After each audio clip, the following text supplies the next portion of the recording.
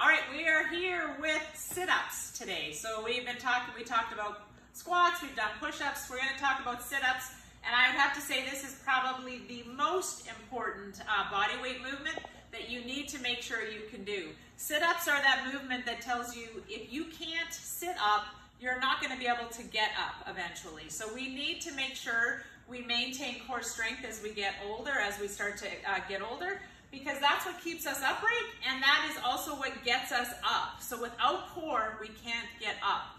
So a sit-up has a whole bunch of different moving parts into it. It's not just those short little sit-ups like we see in, aerobics or at the YMCA kind of thing.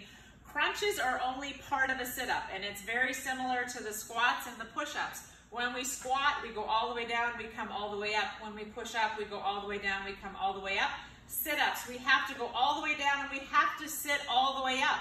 If we only practice those little crunchy movements, we still can't get up. And if you want to keep your body erect and standing up and not be this person that's walking like this because their core is giving way or their shoulders are sloping forward, your core has to be part of what you do on a regular basis. So sit-ups are a fundamental movement. We do them all the time in here.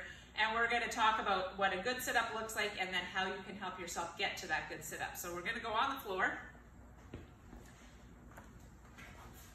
So with a sit-up, we have to go full range of motion. People hear me say that all the time in here. All the way down, all the way up, or full range of motion. So we're going to go all the way down, which means, so go all the way down. His shoulders are going to come to the ground. So he's not going halfway down, he's going all the way down, and then he's going to come all the way up. Right now, his legs are straight, so that would be harder. That's a hard sit-up. And then the thing that I look for is that his shoulders come in front of his hips. So he's sat all the way up. A half sit-up, so if he goes all the way down, and then he only comes up a little ways, that's not a full range of motion sit-up. So if he only goes to here, do 5 half little sit-ups for me. Even less than that. He's not getting all the way up. So he's missing a lot of it. Thank you. So sit-ups, they hit our core, they hit our hips, they hit our glutes, and they hit our lower back. So this is my core, all of this. So to do that, I have to make sure I have full range of motion. Otherwise, I miss part of it. I'm not going to get down in my hips. I'm not going to get down in my lower back. And so then I'm missing part of it, and you're not going to get that full sit-up. So he first showed us sit-ups with straight legs. If that's too hard, which in here we don't necessarily do straight leg, I let people keep their knees slightly bent. So he's going to show you 3 slightly bent sit-ups. So his knees have slightly bent, which allows him to use his hips a little bit more. But he's going to come all the way up, past his hips, all the way down, past his hips, all the way down, past his hips. Good. The one thing I don't like people to do is bring their knees all the way in. So it helps a little bit in terms of getting up. So he's going to sit up, but as you can see, he can't get up. He can't get all the way up, so his shoulders can't get in front of his hips, so then he's not doing a full range. So I don't let people go up with their knees like that.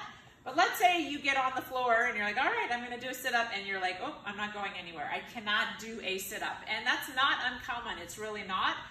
So then we have to figure out, how am I going to do a sit-up?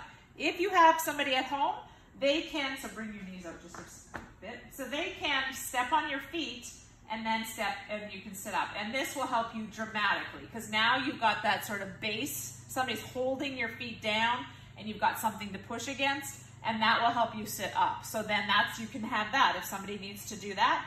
The next thing, let's say you've got nobody at home with you, then just find something. So again, we don't have a couch or anything to tack our feet underneath, but your couch, your coffee table, something like that in your house that you can tack your feet under that simulates somebody stepping on your feet, and then you can do sit-ups that way.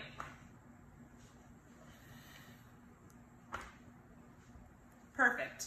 So then you can do that if you've got nobody at home. What I let people in here do is I'll stand on their feet, or I'll put something under their feet for a while, but they don't get to rely on that. So as you get stronger, get that off of there, because that's just helping you get up. You want to be able to get up on your own. So don't just rely on somebody stepping on your feet or tacking your feet under. Once it starts to feel easy, then start to try that out and see, can I sit up all the way without help? Once you can do that, then you start working your way into those full range of motion sit-ups by yourself. All right, there you go.